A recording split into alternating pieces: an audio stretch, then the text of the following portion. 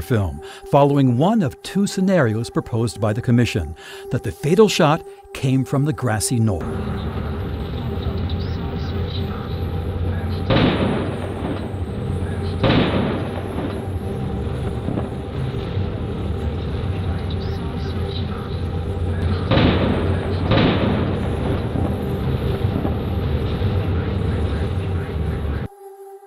X-rays of the president's brain, Dr. Aguilar saw what he calls a snow trail of tiny lead particles that would not come from the type of ammunition Oswald used, a military-style jacketed bullet, a lead core wrapped in copper.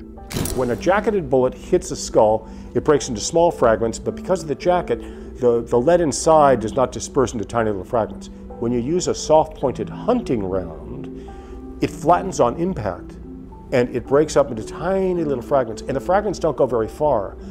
A snowstorm of lead can't come from a military jacketed bullet, but comes from an ordinary lead hunting round. So all this fits together. A second type of bullet, a hunting round, would mean a second assassin. Remember, several witnesses reported the shot that killed the president sounded different than the others, including that Secret Service agent running to the limousine just feet away at the critical moment. Did those two shots sound different, or did they sound the same? They sounded different to me. Thompson next revisited the sound of gunfire captured by that open microphone on a Dallas police motorcycle tuned to Channel 1. In 1982, the National Academy of Sciences disputed that recording. They compared it to Channel 2 of the police radio that day and ruled what sounded like gunfire actually happened 60 seconds after the assassination. That particular report has been believed for about 30 years. It was wrong. It was wildly wrong. Together. Now that the motorcycle recording stands as authentic, Josiah Thompson has synchronized it to the Zapruder film and calculated the gunfire came at frames 175, 204, 224, 313, and 328. Oswald's rifle could not reload fast enough to fire all those shots. The fastest time you could fire the rifle was 2.3 seconds, and that was adopted by the Warren Commission as a minimum mechanical firing time of the rifle. The first three shots occur in just 2.75 seconds. There's a miss. President Kennedy hit in the neck. You see him react as he clears the Stemmons freeway sign. Then Governor Connally is shot. Connally's turning, and very suddenly you see the lapel of his coat flip out, and he lifts his hat up. You see Connally's face contort in pain. Then a break in the gunfire for 4.81 seconds until the limousine reaches the grassy knoll. Kennedy got hit from somebody right over there, above the right temple. He was thrown backwards into the left, and then 3/4 of a second after that, he was hit by a second shot from the depository. Josiah Thompson writes in his new book, Last Second in Dallas, after that fatal shot from the knoll, you can see the president's head suffer even more damage as the final bullet from the book depository pushed him forward. Technically, he was not killed by Oswald. We know that. What we do know is that Lee Harvey Oswald was not behind the stockade fence on the knoll. And that particular wound was so grievous. The final piece of the puzzle, two distinct debris fields, divergent trails of blood and bone and brain, proving at least two shooters conspired to kill the president. A harder surface around it. Check the firing speed of the type of rifle used by Lee Harvey Oswald. But his most important contribution may be this, his study of where blood, bone, and brain matter traveled during that last second. The shot came from the front that did what we're talking about, but that within a second bullet also struck. When you put these two data streams together, all of a sudden a lot of things fall in place. Dr. DeSalles analyzed the Zapruder film and 4 other home movies taken at that time. he plotted the location of everyone in the president's limousine, the Secret Service car following closely behind, and 4 police motorcycles just off to either side. The first of the final 2 gunshots came from the grassy knoll and spread blood, bone, and brain matter in the same direction, to the left and rear. Kennedy gets hit, gets thrown to the left rear, all the impact debris goes to the left rear, and then 3/4 of a second later, he gets hit again, goes forward, all the impact debris goes forward, covering the limousine. So you had 2 specific debris fields. Yeah, but they're simple. The same thing happens in both. Kennedy's head, when hit, goes along the trajectory of the bullet, the flight line of the bullet. First evidence of that, Secret Service agent Clint Hill jumped from the follow-up car and almost made it to the president's limousine when the fatal shot came from the grassy knoll. It sent debris all over Hill. It was just like an eruption. Blood, brain matter, bone fragments, everything you can imagine, coming out of the head. Then Jacqueline Kennedy climbed on the trunk of the limousine, reaching for pieces of her husband's skull sent backwards by the blast. She at that time had come up on the back of the trunk trying to recover some of the material that came out of the president's head, and she actually did get a hold of some of it. Next in line, the motorcycle officer riding to the left of the limousine's bumper, Bobby Hargis. In addition to blood and brain, a piece of skull struck him with such force that he thought it was a bullet. He gets the major blast of that. He gets hit so hard that he said, "I thought I'd been shot." Boom, right in the chest. Hargis dropped his motorcycle and ran in what he believed to be the direction of the gunfire, the grassy knoll. On the Zapruder film, 2 pieces of bone appear to fly up and to the left. A sheriff's deputy recovered 1 piece from the gutter 10 feet to the left of the limousine's path, and the next day, a college student found this 2-inch chunk of the president's skull in the grass to the left of Elm Street. The FBI said it was 25 feet away from where Kennedy's head would have been at the time. The other motorcycle officer on the left of the limousine, Billy Martin, reported the blood hit his windshield, the left side of his helmet, and the left side of his uniform. His right side was clean. So you would expect him to get hit with most of the impact debris here on the right side. No, he had none. I kept wondering, why? Well, dummy. The point is that he's in the rain shadow, as it were, of Hargis. Hargis took the main blast and shielded him on his right side. Debris from the president's head also reached the Secret Service car following close behind. But all this material, blood, brain, bone fragments came out of the wound and just all over everything. They got on the car, the follow-up car. The Secret Service agent who's driving the car behind, which is like 5 feet behind the bumper, he said I had blood on my left arm and it was all over my windshield. Now to the second debris field. Just 3/4 of a second after the shot from the grassy knoll, the final shot from the Texas School Book Depository hit President Kennedy, sending debris forward. We know for a fact there was blood on the front of that limousine. Governor Conley said as he was laying in the seat, when the blow struck, debris blew over the top of them, obviously coming from the rear. The FBI also found blood on the back of the Secret Service agent driving the limousine and the agent in the front passenger seat. Blood on the inside of the windshield and as far forward as the hood ornament.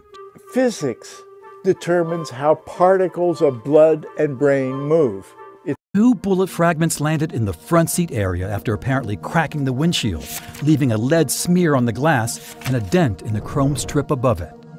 One other crucial argument, why would the motorcycle officers on the left become showered with debris, but not the motorcycle officers on the right? Kennedy's in this position in the limousine, in the right corner. So you would expect, if he was hit from the rear, that goes in the rear and blows out the right top of his head, Cheney, who is right here, would have received a lot of impact debris. None. Zero. Nada. Officers Jim Cheney and Douglas Jackson on the right side were clean. Now, if you're shot from a position almost directly behind you and you're hit on the right side, you're hard-pressed to explain why is it the men on the left were struck and the 2 officers on the right were not. I mean, how do you explain that? One final question. We know police arrested Lee Harvey Oswald just 80 minutes after the assassination of President Kennedy. How did the grassy knoll gunman get away? Josiah Thompson has a theory. How the final moments of the plot to kill the president played out. On the knoll, the gunman behind the fence may have noticed the car slowing as he squeezed the trigger. After the barrage of gunfire, Lee Harvey Oswald calmly walked from the Texas School Book Depository, Coca-Cola in hand. And the man who actually fired the fatal shot from behind the stockade fence had his own getaway plan. His car was parked there undoubtedly. Probably had the trunk open. He threw the gun in the trunk, closed it. That would take maybe 5 seconds. Then he's just a bystander. In other words, there's no reason to arrest him. Dallas traffic officer Joe Marshall Smith thought the shots came from behind the stockade fence. He ran there, said he caught the smell of gunpowder, and confronted a man wearing a sports shirt. When the man flashed Secret Service credentials, Officer Smith let him go, but later said the man had dirty fingernails, like an auto mechanic's hands, and afterwards it didn't ring true for the Secret Service. Later, the Secret Service confirmed they had no agents in the area at the time. Josiah Thompson believes that could have been the assassin, the same blurry figure in that photograph, the one spotted pacing near the stockade fence by the worker in the railroad switching tower, so close to catching the killer. A cordon was established by police around the parking lot here and up to the depository. But as soon as Oswald was picked up in the Texas Theater, the cordon was released and everybody could come and take a car away. Trunks were never searched. The trunks weren't searched? No. And they didn't have license plates or any record of who had parked here? Nobody took license plates. Thompson writes that the knoll shooter pitched the rifle into the trunk and either climbed in after it or walked away. Either he or his companion closed the lid and walked away from the car, where either might have become the Secret Service agent Officer Smith later encountered, the one with the dirty fingernails.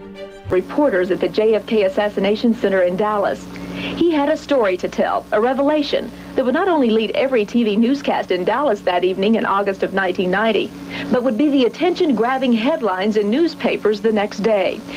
Ricky White made a startling announcement that would pique interest across the country, that his father was involved in the death of President John F. Kennedy. As cameras clicked away, he told his story, that his father, Roscoe Anthony White, was a CIA operative, posing as a Dallas policeman, and was one of 3 gunmen that fateful day when the president's motorcade passed through Dealey Plaza in Dallas.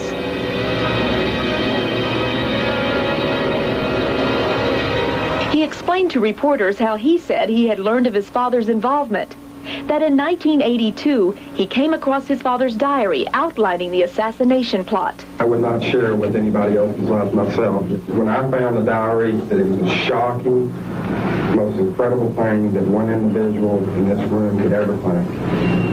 Because this guy never gave the impression of being a bad guy. Ricky said all of his information came out of his father's diary, a diary that he says had disappeared from his home after Midland FBI agents looked at it. What I heard today does provide, in some instances, plausible sounding answers to some of those questions, and I think that there's further closer look. And though Ricky had researchers backing him up on his story, including those with the JFK Assassination Information Center in Dallas, there were others who were skeptical. There's too many people like Gary Mack and Dave Perry that are out there destroying the last great. They're researchers, because they've made big deals out of, well, Ricky, did you graduate from high school? Even in a big auditorium, stand up and say you're illiterate.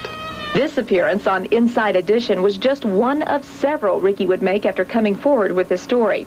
And here, too, he and wife Tricia were attacked. You can think what you want, you can call us liars, you can do what you want. We are not lying. Okay, we have to let the American people make up their mind on this.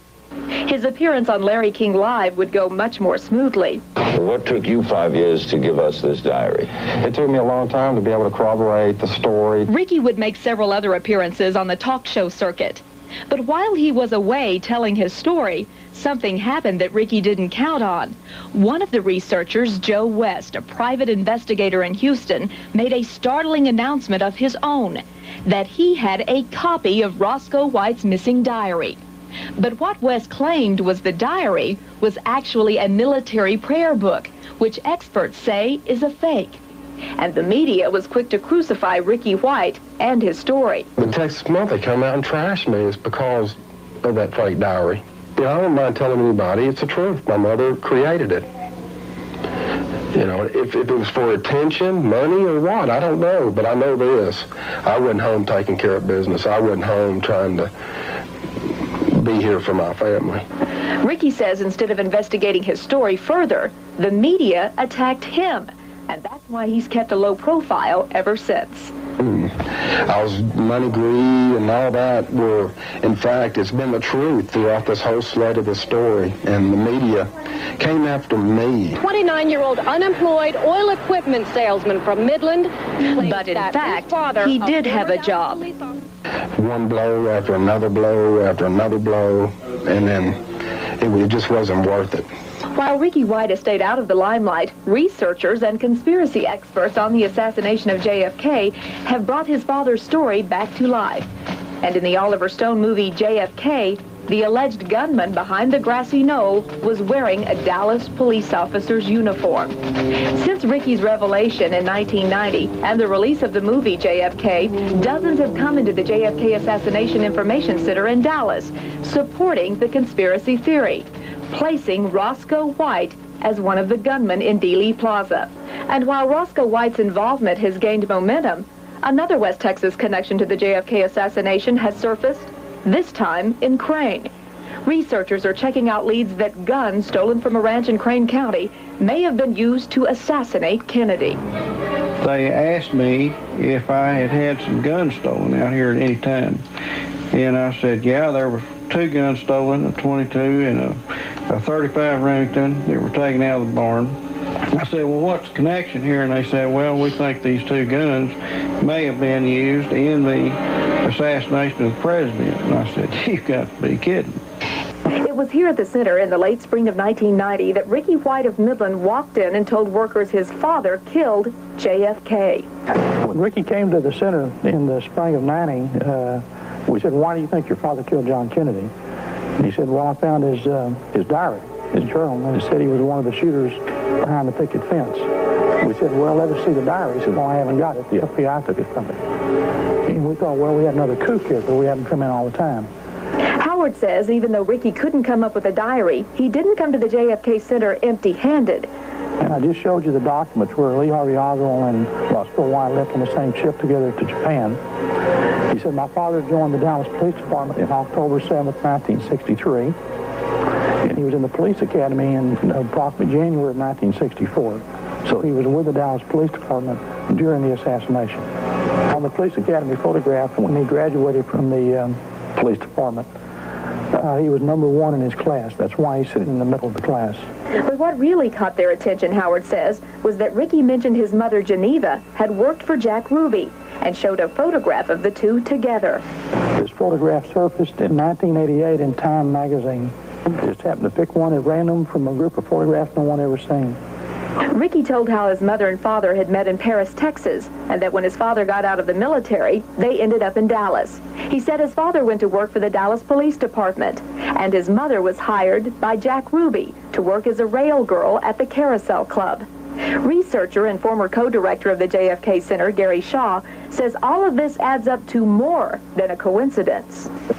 But it's significant that Roscoe White was an ex-Marine who served duty with Lee Harvey Oswald, was an expert marksman, came to Dallas shortly before the assassination and acquired a job with the Dallas Police Department, actually 7 weeks before the assassination, while his wife went to work for Jack Ruby. And you don't find a much better connection than that. While some researchers look to the events right before the president's assassination, others believe the plot to kill Kennedy started much earlier, when he was first elected president. Kennedy entered Washington in 1961, immediately surrounded by a den of enemies. Many CIA agents were upset over the Bay of Pigs fiasco. Kennedy's brother Robert inflamed the mafia over his crime busting as Attorney General. And the president's threat to pull out of Vietnam, many say, would have cost the country billions of dollars.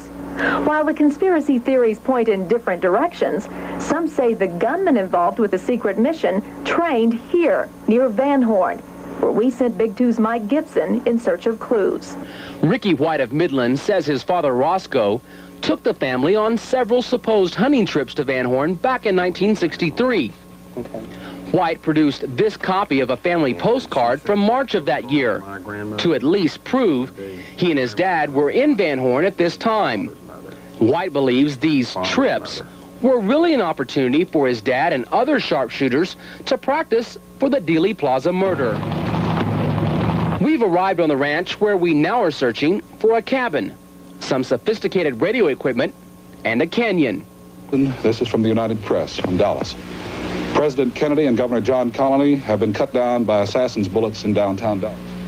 I think rogue elements of the CIA killed him with the mafia as a junior partner and using Oswald as the patsy. Oswald never fired a shot, and it was covered up from the very top.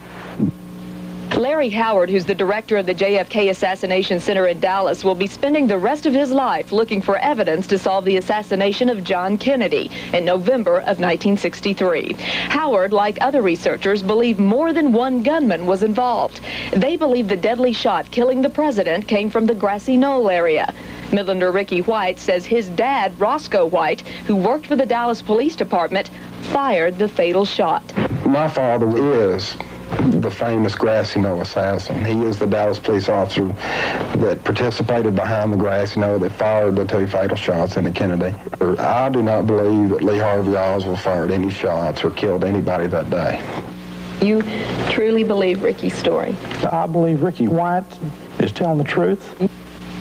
As the president was rushed to Parkland Hospital and the drama of trying to save Kennedy's life was underway, minutes after the shooting, Dallas police say they have a suspect, Lee Harvey Oswald. But as Big Two's Deanne Holcomb has discovered, researchers say the circumstances surrounding his arrest are questionable. Lee Harvey Oswald fit the description of the man seen on the 6th floor of the Schoolbook Depository building, where Dallas police say was the scene of the crime.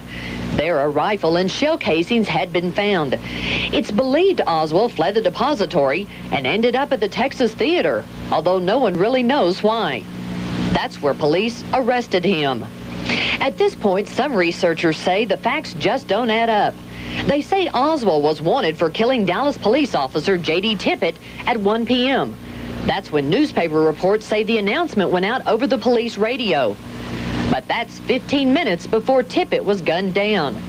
White says his dad also killed Tippit. They were taking somebody to Love Field, which would have to be Oswald. They were all three in the car at the time, and then nobody knows what took place inside the car because we weren't there. But a commotion took place. Oswald jumped out and ran. That's the reason why he was seen in the vicinity.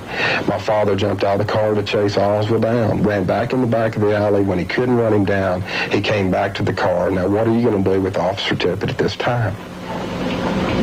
You're going to shoot him. Reverend Jack Shaw, a longtime friend of the White family, says he was told Oswald was set up. In meeting with Geneva about 3 years ago, some things came back to her memory that she shared with me. She said that they were down at Jack Ruby's place, and Roscoe and Jack Ruby were in this room talking, and she was overhearing a conversation of the plan to assassinate President Kennedy. Oswald was a patsy. I didn't shoot anybody, no, sir. I'm just a patsy. As Oswald sat in jail, not yet charged with killing the president, over at Parkland Hospital, a fight would break out over Kennedy's body between Secret Service agents and local authorities. Country mourns Kennedy's death. Oswald is blasted away by Dallas nightclub owner Jack Ruby as Dallas police were taking Oswald to another place for questioning. He's been shot. Lee Oswald has been Warren Commission would announce to the world Oswald was the lone gunman in the murder of JFK. It claims only 3 shots were fired, coming from behind the president's motorcade. Many disagree with the lone gunman finding.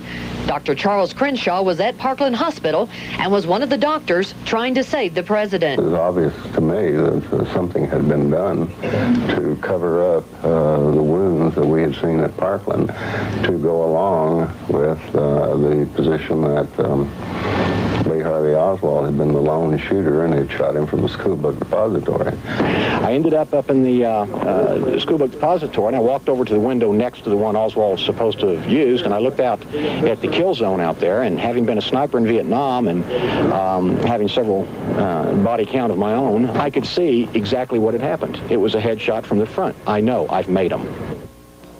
Here are a few more facts for you. In 1969, Dallas Police Chief Jesse Curry told a news reporter, quote, "We don't have any proof that Oswald fired the rifle and never did.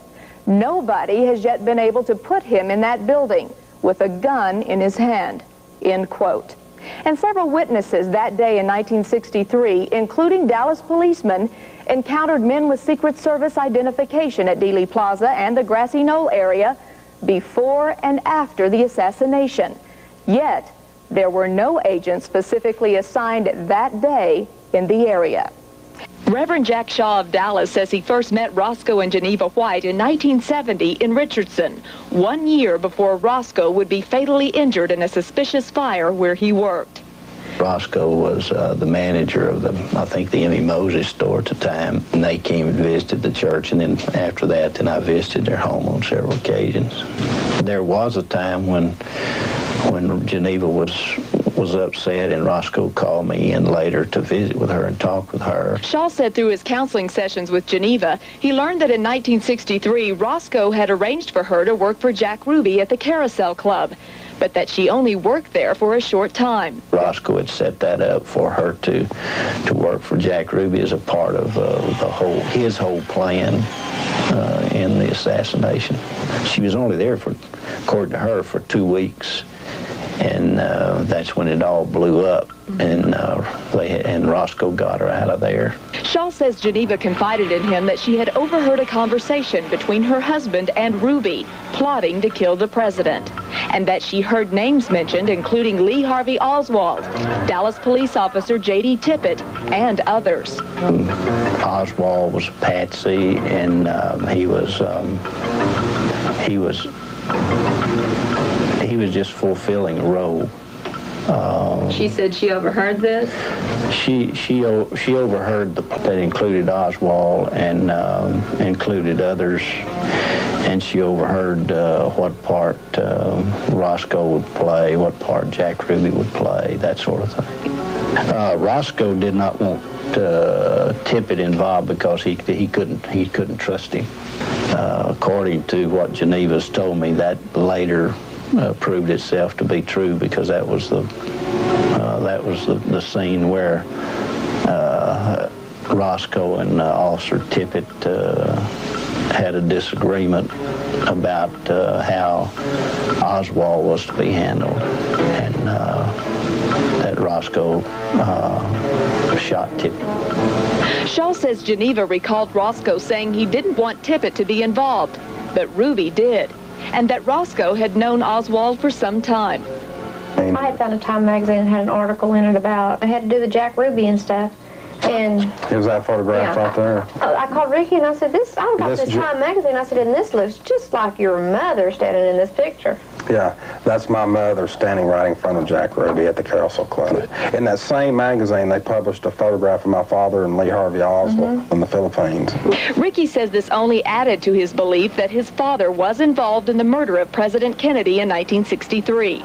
First reading his father's diary in 1984, which outlined the assassination, and then coming across a picture of his mother with Jack Ruby. And then you took both to your mother? Right. And she confronted her that's her, that's Jack Ruby, this is this is that, and then by doing that, confronted her and pushed her over to the edge where she's known all these years. I mean, it's sad. Shaw says after Ruby discovered that Geneva overheard his conversation with Roscoe, he told Roscoe his wife would have to be taken care of. Jack said that she had to, that she had to be put to death, and Roscoe and Jack worked it out where she would be given shock treatments. And so she, according to her story, she was given shock treatments at that time. That was the deal that was made when she was overhearing her conversations with Jack Ruby and my father, and Jack Ruby saw her at the corner of the door and had realized that she'd been there longer than necessary to take care of the problem after the Kennedy assassination be done, that she would promise to go through electrical shock treatments, and she did. And we have documentation from her psychiatrist. She went through 4 electrical shock treatments within about a 2-year period. And they were making her do this? To relapse her memory, for what reasons? Because she still had that memory still locked in her mind. Reverend Shaw says he began to learn even more about Roscoe's identity after Geneva told him about a trip she had taken to New Orleans. She said that a man approached her claiming he knew about Roscoe's involvement in the assassination, and to tell Roscoe he had 48 hours to get in touch and respond. Geneva flew directly home to warn her husband and was very upset. That's when Roscoe called Reverend Shaw and asked that he come to their home right away. Geneva said you were called to our home because I had requested Roscoe to bring you over, and I'd asked Roscoe to tell you everything, and he could not bring himself to tell you, and the reason he couldn't was for fear of your life. But Shaw says what Roscoe did tell him was enough to spark anyone's curiosity. That Roscoe told of his background as a Marine and as a Dallas police officer. And that wasn't all. As he talked about being a policeman, he talked about wearing a wig and disguising himself. The way I was picking it up is for undercover purposes, and I don't know. I mean, that was the impression that I got. I had no idea what he was had done with the police force, but he sure let me know that he was doing more than just normal police business. And he showed me some pictures that were very intriguing. And I don't want to talk about who they were, but I've seen a picture of him with some top government officials, and I could not understand that. Are they still alive today? At least, yes, I say at least one of them is. Shaw says he doesn't know if Roscoe was connected to the CIA, but that he has counseled with many people who are. Yes, I would say there was some, there was some ambiguity about the things he was saying that did cause questions in my mind. But you have to remember that I was much younger than I am now, and I didn't have the experiences that I have today. It was a strange thing at his funeral. There were a lot of people there that I couldn't imagine Roscoe being acquainted, knowing the people. But your father died in 1971. It was in 1971, and it was at M&M Equipment Company in Dallas, Texas. And he had gone across the street for a break, had went over there with another gentleman, Dick Adair.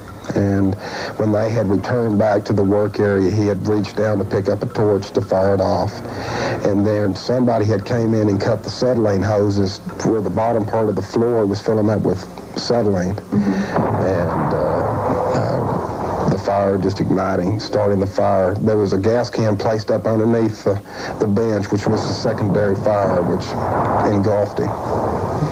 Roscoe was taken to Parkland Hospital's burn unit, where he lived for about 24 hours, and Reverend Jack Shaw was with him when he died. He said this wasn't an accident. He had come back from either break or lunch, and that he had seen someone leaving the building, and seems like he said they were dressed in a suit, and had a briefcase. I got the impression he knew who it was, but he did not identify that person to me. Shaw says before Roscoe died, he cleared his conscience for taking lives on foreign and American soil, which is documented at the JFK Assassination Information Center in Dallas. This is Roscoe White's death certificate. He died September 24th, 1971. After the fire, which he was burned over 95% of his body with third-degree burns. On his deathbed, he told his pastor, Reverend Jack Shaw, that he had killed many people on foreign and domestic soil for his country. At the time, he thought it was right, but now he knows it was wrong. Would God forgive me? And the man died. Roscoe? To anyone publicly, and that's that I was contacted by a person stating that the information I have would be very important. There was money available to pay me if I would turn the information over to them, no questions asked. And to that person, I said, that kind of sounds like a setup to me. The person who approached me said that the person that I was to contact had been with the FBI, but was no longer with them. In 1971, Roscoe Anthony White, a former Marine and at one time a Dallas police officer, died after a suspicious fire in Paris, Texas. It would be years later before his son, Ricky White of Midland, would come across his father's military footlocker. Time would pass before Ricky would really examine the contents of that box, but when he did, his life would change forever. Among his father's possessions, Ricky found a small black diary. In it, he says, were the shocking details of his father's involvement in the assassination of President Kennedy. Ricky says his father used code names to refer to himself and others who positioned themselves in Dealey Plaza that fateful day in 1963. His code name was Mandarin, and the other gentleman's name was Lebanon, the guy that was in the book depository, and Saul was located in the records building. Also among his father's possessions, Ricky says, were a bank bag, a key to a safety deposit box, and a receipt for $200,000. He claims his father, Roscoe White, Jack Ruby, and Dallas police officer J.D. Tippett all had accounts at this bank. When Ricky and his mother, Geneva, checked on getting into the safety deposit box, bank officials told them they would have to probate his father's will, giving them power of attorney. But Ricky said that would have cost a lot of money he didn't have. And that's when Ricky says he asked Midland DA Al Shorey for help.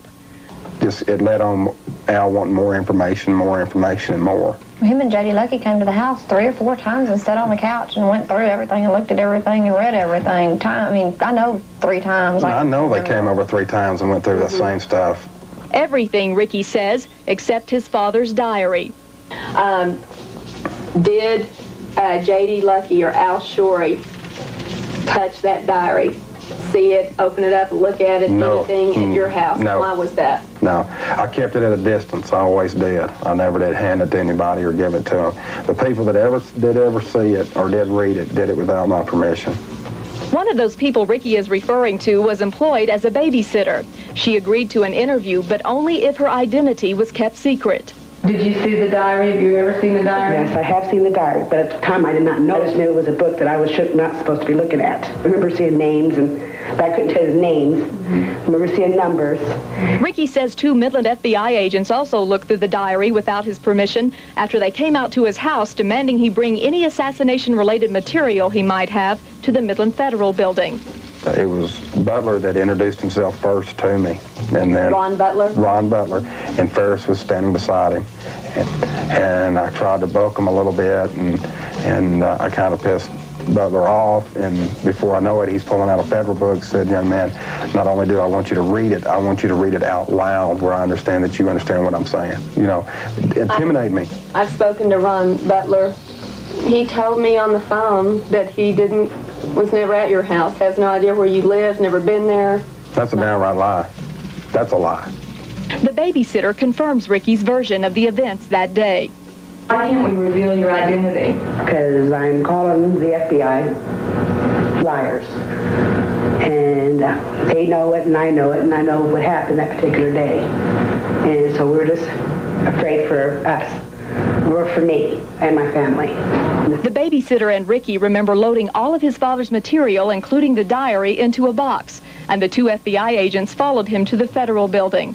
Ricky says he and the 2 agents were the only ones in the room, but that a man on a speakerphone asked a lot of questions. He said the 2 agents referred to the man as Arlen Specter. He is the Pennsylvania senator who had served on the Warren Commission. It was the Warren Commission that determined that Lee Harvey Oswald was the lone gunman in the Kennedy assassination. They keep going over and pounding me about how my father's a thief. He stole these photographs. He made this story up. Ron Butler says, well, we better get photostatic copies of it. So he goes over to a Xerox machine, and there's Xerox and everything that was in that box. So they had a Xerox copy of the diary? Yes. Every page in it? Yes. Ricky says he then loaded the diary and everything back into the box and drove home. Ricky's wife, Tricia, says Ricky was extremely upset when he got home and that he put the box containing the diary on their pool table and headed for the bedroom, vowing he was through trying to prove his story because no one would believe him. Here I thought that the FBI was people that you would look up and moderate as being trustful people, and here they let me down. Minutes later, the doorbell rang. And he said, hi. I was in the office with Ricky while gone with the FBI, and I left my notepad in the box of stuff he brought home. And I said, and I guess you need to get it. And he said, yeah. And I told him, I said, we'll just follow through there, and it's back on the pool table. So I went back there, and by the time we got to where the door was, Ricky said, who is it? And I turned and went to the doorway. I didn't go in the bedroom. I just went to the doorway. And I said, it's somebody with the FBI. They said they left their notepad in the box. And as soon as I turned around, he was facing me. He said, thank you very much. I got what I needed. And walked out. And I contacted the head of the Midland FBI, Tom Kurspel. Kurspel was more than cooperative in giving me an official statement on the matter. And while he was not stationed in Midland when all of this happened, he said, quote, we did interview Ricky White. He did bring documents to us. The FBI did not take them from his possession. The documents and interview were of no value. We never saw a diary, and one has never been in our possession. And the denials of the FBI that they did not see or did not take the diary, from my experience with that agency, just don't wash. If Ricky White's story is worthless, then why in January of 1988 did the FBI send a special agent to accompany Midland DA investigator J.D. Lucky around Dallas in his search for the truth? Lucky had gone there to look for a safety deposit box in which Ricky White believed his father had stashed $200,000. Did the FBI accompany you on this trip? They did. Did you go and oversee or look at these areas? The night before, and that next morning, we went to these banks and savings and loans to see if that key would work in those safety deposit boxes. It did not. You were aware of a secret document on the City of Dallas Police Department. Investigator Lucky said that the FBI had met with Ricky White, had seen the pictures and diary. Is that correct? I never said that. The FBI, to my knowledge, never saw the diary. We never saw the diary. How do you think they could make such a mistake on this? I mean, is that easy for... Well, it seems like they would want to... The only thing I'd say is that he may have misunderstood me. When our attorney first contacted one of the agents in Midland, he said he almost threw up on the table. And I think that's the approach they've taken about this entire story, because it's very disturbing to them that this is all coming out. White made a startling announcement that his father, Roscoe Anthony White, a former Marine and Dallas police officer, took part in the Kennedy assassination. As Deanne Holcomb reports, Ricky's news came after he made a chilling discovery in Paris, Texas.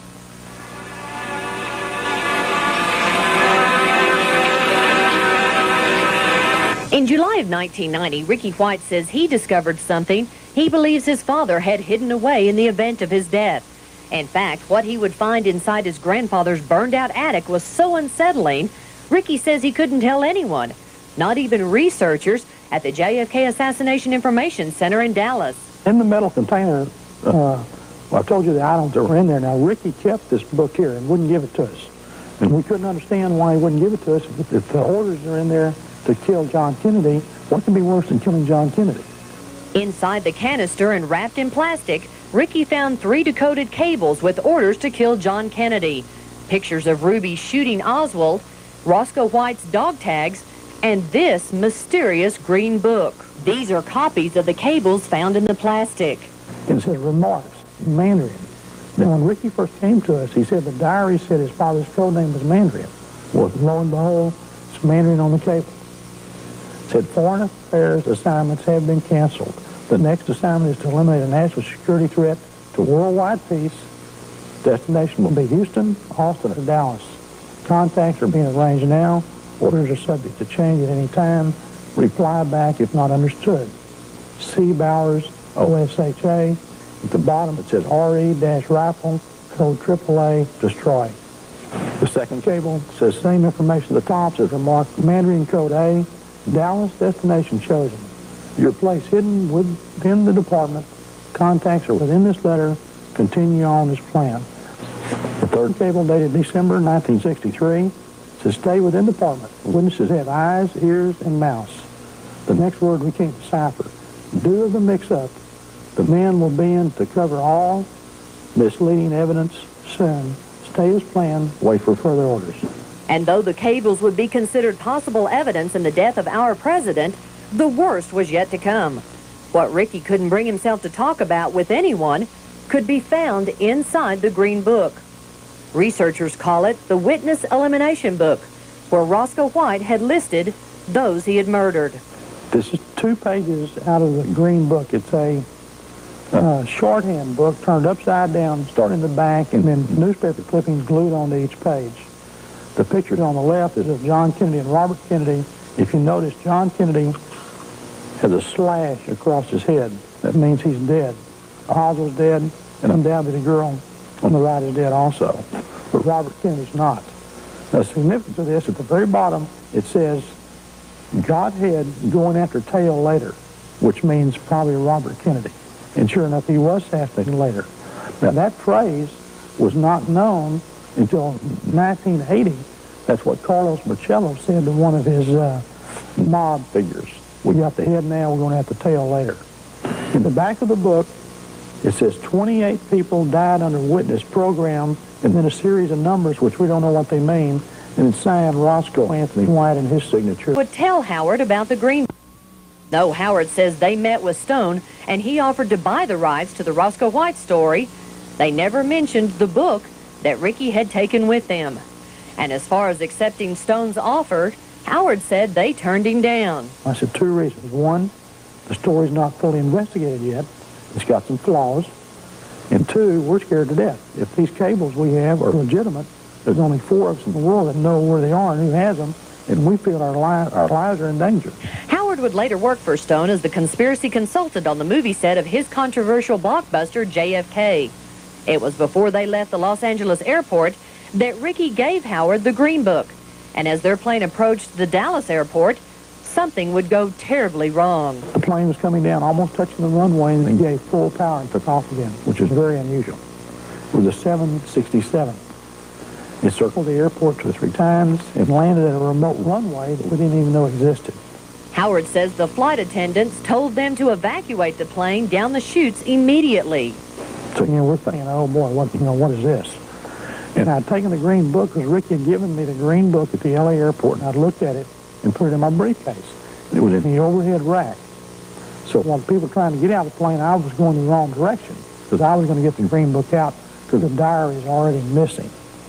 So I got it out and stuck it in my pants. Fortunately, Howard said lucky. We were standing there. That car drives up, FBI. They're circling the plane. The men that got out. The plane was sitting there with nobody around it, and these special government cars drive up. So we get at the airport. We finally get back to the center, and I call a friend of mine that works at Delta. I said, what happened on this flight? He said a bomb threat was called into the LA airport when y'all took off. And in the newspaper article, it says the FBI searched the plane. Haven't seen many pictures of Lee Harvey Oswald, the man tagged the assassinator of President John Kennedy. That's why tonight's segment is so important. You're going to hear from researchers who believe the photograph of Oswald given to the news media after Kennedy's murder in 1963 is a fake. The picture shows Oswald holding a rifle as he's standing in his backyard. Some researchers now say that famous photo is actually Midlander Ricky White's dad, Roscoe White. As we continue our special exclusive series of reports, JFK, the West Texas Connection, look and listen closely. The man you're about to see may not be the man lawmen say killed JFK. Today, Jack White has returned to the home where Lee Harvey Oswald lived in Dallas before he became known as the assassin of President John Kennedy. White is trying to recreate this famous photograph of Oswald holding a rifle. In 1963, this picture was flashed on television sets across the country as Oswald was branded JFK's killer. You people have been given, but I emphatically deny these charges. During his interrogation by Dallas police, Oswald told them the photo was fake. These incriminating photos of Oswald's were fakes, just as he tried to tell the Dallas police. He thinks the man posing in the picture is Midlander Ricky White's father, Roscoe White. Notice that the person in the backyard photos has a broad, flat chin, while these pictures of Oswald show him with a pointed, cleft chin, not at all like the one in the backyard photos. Now look at the chin of Roscoe White, whose chin most closely matches the one in the backyard photos. Oswald and Roscoe White were in the Marines together, trained at a CIA camp in Japan, and would end up living close to each other in Dallas before Kennedy's assassination in 1960. Roscoe White had just been hired on at the Dallas Police Department. These close connections, plus investigative work by Jack White, has convinced JFK researchers the photo could be Roscoe White, not Lee Harvey Oswald. White was about the same height as Oswald. In fact, there were many physical similarities between the two, with the exception of the neck and chin. Roscoe had a thick neck with big sloping shoulders, while Oswald had a thin neck with narrow shoulders. When I enlarged the photos of Oswald and Roscoe to the same size and laid one over the other, I was astounded to find that the height, posture, and even some features are an identical match. Also, it is known that Roscoe suffered a broken right wrist which never healed properly and left a slight lump on his arm. Oswald had no such lump. In this backyard photo, there's a noticeable lump on the figure's right wrist. It certainly seems to me that the figure in the photo could be that of Roscoe White. I believe Roscoe White was placed on the Dallas police force to help frame Oswald for the assassination. When Oswald was arrested, 2 photographs of him with a gun were found. However, suspicion over the photos grew after a burglary in 1975 at Ricky White's mother's house in Paris, Texas. That's when a 3rd Oswald photograph turned up. Ricky says somehow this picture and others made its way into the hands of Washington investigators looking into the Kennedy assassination back in 1976. Ricky thinks this may be one of many reasons why he and his mother Geneva White were questioned about the photo by investigators with the House Select Committee. And the shadow under Oswald's nose is straight down at 12 o'clock, but yet the shadow on the ground is at 10 o'clock. The shadows don't match. And on photograph number 2, we have the rifle pointing at about 11 o'clock, but yet the rifle in the shadows point at 9 o'clock. It doesn't work. But the significance is that Roscoe White had a 3rd pose of Oswald that no one else had. And it's been proven by experts that these are fake photographs. As part of the fake photo theory, Jack White was called to Washington in 1976, and he too would be questioned by the House Select Committee. This is one of several dozen photographs the Dallas police claimed was found in Oswald's belongings. Apparently it is a photo Oswald took while in the Marines. There are other photos of Marines and photos of Asian cities. In this photo of Oswald's Marine buddies, I found one person especially intriguing. After comparing the man in the fatigue cap in the center with many photos of Roscoe, I'm convinced they may well be photos of the same man. The movie released in 1991 was an instant blockbuster. As a consultant and right-hand man for Stone, Howard provided him with over 400 photographs, 20 videotapes, and several witnesses connected to the Kennedy assassination. One of those, Oswald's widow, Marina. And we've done more for this case with the movie JFK than all us researchers in the last 30 years put together. He's the one responsible for having the files open today. As there was a medical conspiracy as well. For nearly 30 years, Dr. Charles Crenshaw kept silent about what he saw at Parkland Hospital, where Kennedy was brought in after being shot in downtown Dallas. The reason he speaks out today, Crenshaw says the autopsy pictures of Kennedy have been altered. As we continue our special series of exclusive reports, JFK, the West Texas Connection. Tonight, Big 2's Deanne Holcomb takes a look at the medical journey into how Kennedy died.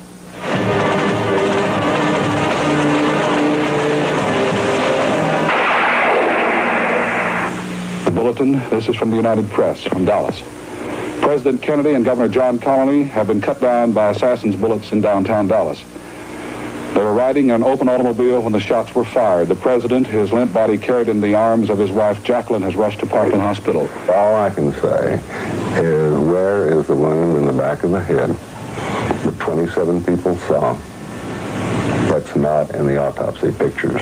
Dr. Charles Crenshaw was 30 years old and a resident doctor at Parkland Hospital on the day President John Kennedy was taken there after being gunned down while riding in his motorcade in Dealey Plaza. As a trauma doctor, he would be used to treating gunshot victims, stab wounds, and victims of car accidents.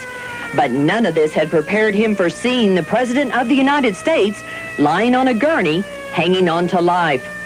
People in suits were running around. People were crying. There were all kinds of problems with the perimeter. The FBI didn't know the Secret Service and vice versa. I got to see the entrance wound before he made this incision through it. And then, of course, the tracheostomy tube was put in place. He still was not breathing well. What was going on? Was it just total silence? What was happening? There was very little said because it was such a gripping moment. I think we did our procedures rather quietly, kind of like a team. Everybody was working to get an airway going, to make him breathe correctly and establish circulation. But there wasn't a lot of talking at all. Do you remember what you were thinking at that time? Well, I was thinking that I'd trained all my life to be a surgeon, and here was a traumatic wound to the President of the United States, and I couldn't do anything about it. Surprised that they got the Justice of the Peace, Theron Ward, from Garland to drive into Parkland and to sign the death certificate and to release Kennedy's body in the face of being told by Dr. Rose that was against the law. It was against Texas law, and they could not move the body.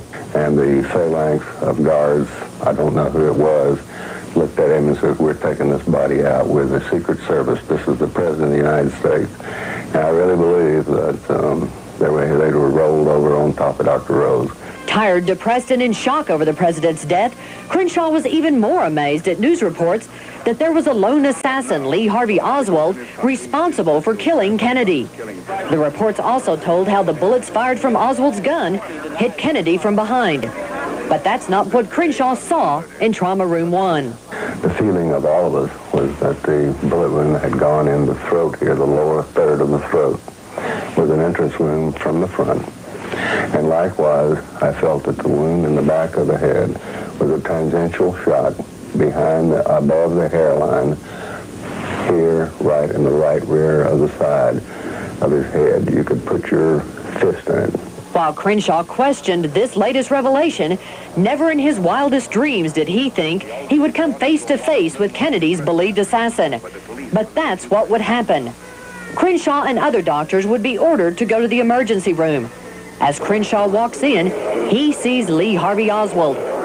Here, 2 days later, Oswald was hanging on to life after being shot by Jack Ruby. He had an operating team ready to go immediately, and his anesthesia was pure oxygen because he was in extreme, profound shock. He had no pressure, but he did have a pulse. Inside the operating room, Crenshaw is tapped on the shoulder and asked to take a phone call. Picked up the phone, and this voice, like thunder, said, "This is the President, Lyndon B. Johnson. How is the accused assassin doing?" And I said, "Well, he's lost a lot of blood, but he is holding his own." He said, "There's a man in the room, and I want him to be able to take a deathbed confession." Oswald wouldn't have been able to talk even if he had survived. A code of silence took over at Parkland Hospital, The reason, Crenshaw says fear of the unknown surrounding Kennedy's death is why many of the doctors, including himself, decided to keep quiet. He says the scope of corruption to cover up seemed so powerful that he, like the others, feared for their medical careers.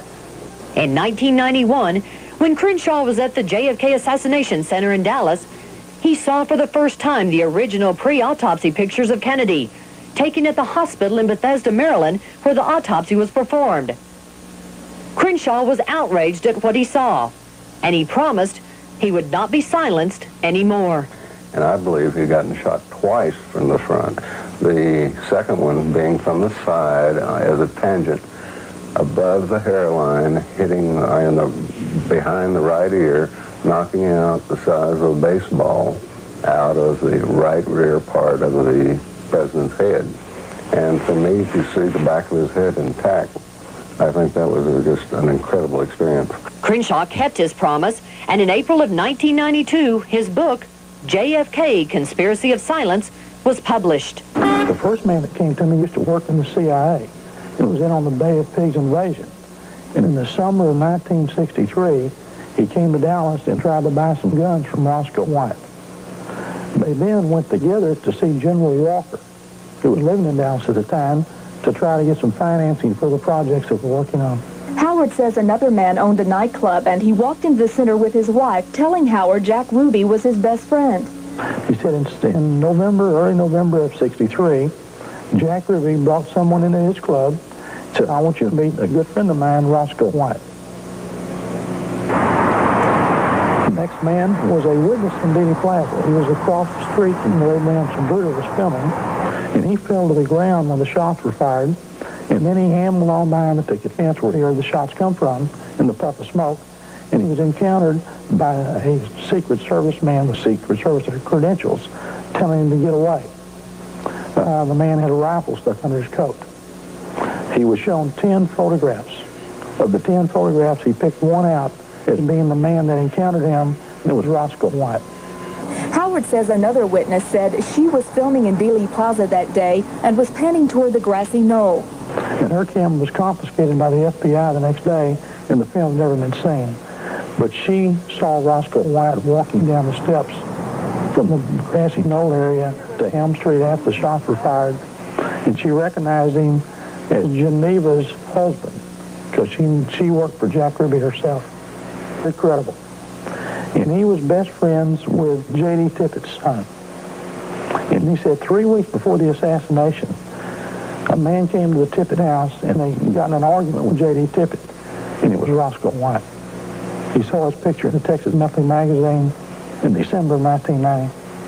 A woman and her daughter came to sit one night about 10 o'clock. Said, I need to tell you something. I said, what's that? Said, I was working for one of Jack Ruby's attorneys. Matter of fact, I was married to him. And he was one of Jack Ruby's first attorney. And before the assassination, and after Jack Ruby killed Lee Harvey Oswald, Roscoe White was at our place every day, before and after the assassination, arranging what we were going to do with Jack Ruby. One other witness, a woman, phoned Howard but told him she was scared to come to the center. When he met with her, Howard says she told him that her stepfather was one of Roscoe White's best friends and that Roscoe would come to their house to play cards. She said back then her stepfather was the director of one of the major funeral homes in Dallas, and he was also a reconstruction artist on bodies. And at 12:35 on November 22nd, he was called from the funeral home and said he had to go directly to Parkland Hospital. On Friday night, he didn't come home. Saturday, he came on very late and packed the family up, and they drove to Austin, Texas, which he called a safe house. And stayed. There's a guy that ran the safe house, had a big red beard, and had anti-Castro Cuban posters all over the walls. Sunday morning, they got up early, drove to San Antonio. He made the kids play out in the yard and watch TV. When Jack Ruby shot Lee Harvey Oswald, he went out the yard, said, we can go to Dallas now, it's safe. The woman told Howard that she believed her stepfather altered Kennedy's body and later helped Roscoe White dispose of those who may have known or seen too much. Who does Howard believe was behind the plot to kill Kennedy? I can tell you what I think with the information I have. I think rogue elements of the CIA killed him. with the Mafia as a junior partner, and using Oswald as the patsy. Oswald never fired a shot, and it was covered up from the very top by J. Edgar Hoover, Allen Dulles, and Lyndon Johnson. And that's how it happens, is what I know. I think the puzzle is that here it is almost 30 years after the crime, and we still don't know who killed our president, and that our government has done everything within its power to keep us from knowing it. They have covered up the evidence, manipulated the evidence, destroyed the evidence, and they continue to do so even to this date. On August the 6th of 1990, the JFK Assassination Information Center in Dallas, Texas, had a news conference that went worldwide. We had Ricky there to tell his story about his father, Roscoe White. The next day, in the newspapers in Dallas and all over the world, the CIA, the FBI, and the Dallas Police Department said Roscoe White was a nobody. We filed on the Freedom of Information Act to find out if this nobody had any FBI documents on it. If he was a nobody, he shouldn't have any. But the FBI did have information on Roscoe White, a total of 46 pages. 26 of those were withheld because they were classified. And out of the 20 pages researchers did receive, 19 had been blacked out. The people need to know the truth.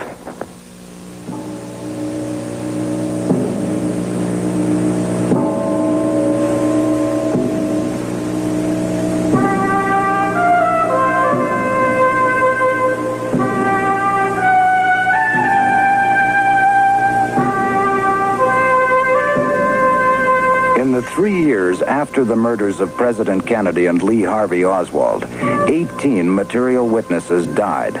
6 by gunfire, 3 in motor accidents, 2 by suicide, 1 from a cut throat, 1 from a karate chop to the neck, 3 from heart attacks, and 2 from natural causes. An actuary engaged by the London Sunday Times concluded that on November 22, 1963, the odds against these witnesses being dead by February 1967 were 100,000 trillion to 1.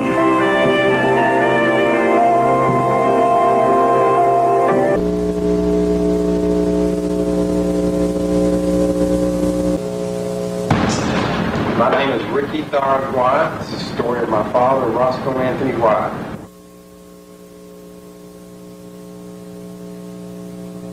It's the main incident that convinced me that my father was involved in the Kennedy assassination was in 1985. It was in 1982 when I had found a diary at my grandparents' house on West Houston Street. This trunk stayed in there under key and lock, and took these other trunks that were on top of it off and reached down there and grabbed it and had pulled it outside.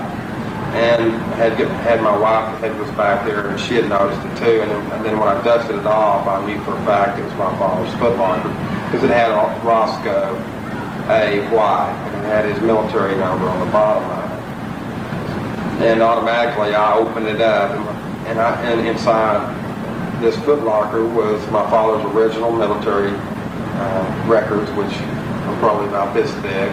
Inside there too was a lot of memorabilia that had involved the Kennedy assassination. It's the very first thing that I noticed when I opened the trunk, sitting on top was this black book. To me, it looked like a Bible.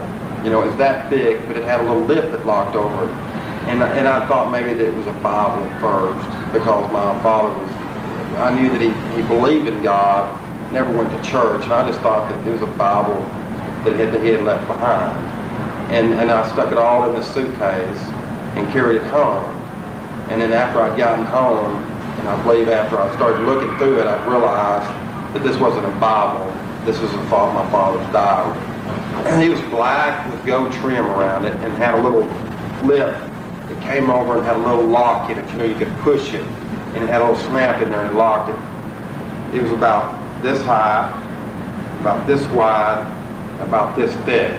And I would say that it had probably about 400 pages in it. It had lines all the way down. It didn't have dates, and it was completely open. And so it was not pre-printed? It wasn't pre-printed. My father would state each day that he would enter each thing that would happen that day. And after each one of those days, he would start another day. you know, and then another day, and then whatever was in that day. And it started in 1957. The last entry would have been 2 weeks prior to his death in September 71.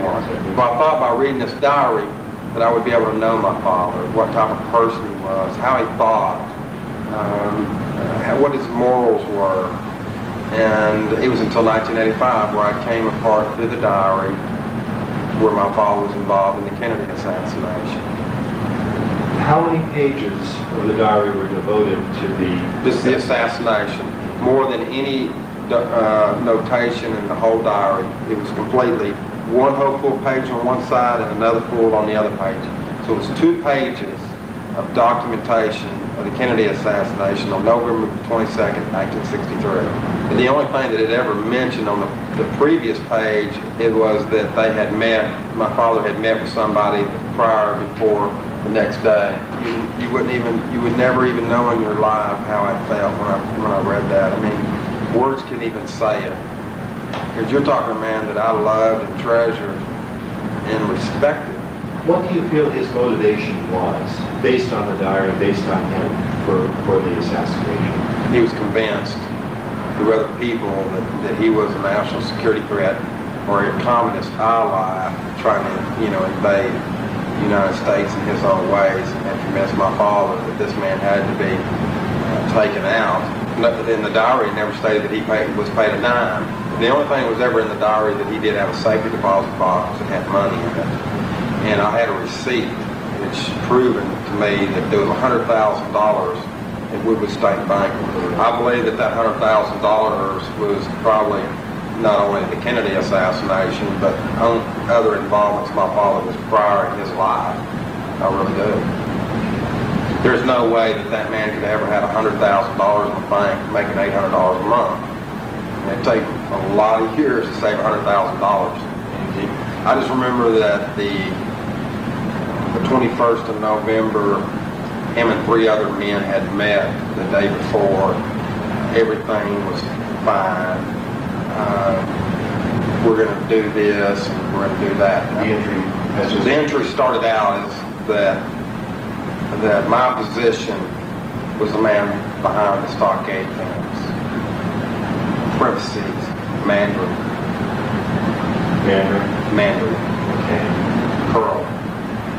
The man that was in the book depository / was Lebanon. The man that was in the records building was Saul. Yeah, it stated that Lebanon had got into the book depository by heating and air conditioning crew that had worked beside the building. So he was dressed as an air conditioner worker? I believe he was. And Saul had worked for the Dallas cleaning or crew at the time. It was a janitorial service that Dallas had at the time. But is there any identification as to the names of these? No, I don't know the names of them. But what I know about the diary, I can place, you know, Oswald as being the person that he admits that never fired any shots that day. And he had met up with an officer in Oak Cliff and had got in his car. And from that point there, they had gone by a rooming house where they were expecting to pick this man up to go to Redbird Field. And this man was? This man was Lee Harvey Oswald, and the officer would be J.D. Tippett. From after they had left the rooming house, and he had mentioned in the diary that this officer had honked twice, scared that it would blow a scene. And he was still in a panic and had ran to the nearest store. Who ran to the store? This officer had went in and made a phone call and had came back outside. Got in the car. They wound up going to the rendezvous place. The man that they were supposed to pick up was standing there waiting on them. He got in the car. They were rushing off to Redbird Field. Well, the street that they were on, Oswald had jumped out of the car 2 blocks before my father shoots officer at 10th and Avenue. And he doesn't state that he gets out of the car. After Oswald gets out of the car, he states that he just shot an officer at 10th and Avenue. Did he say when Oswald got out of the car? 2 blocks before he shot Officer Tippett at 10th and Avenue. My mother had worked for Jack Ruby for 3 weeks in September of 1963.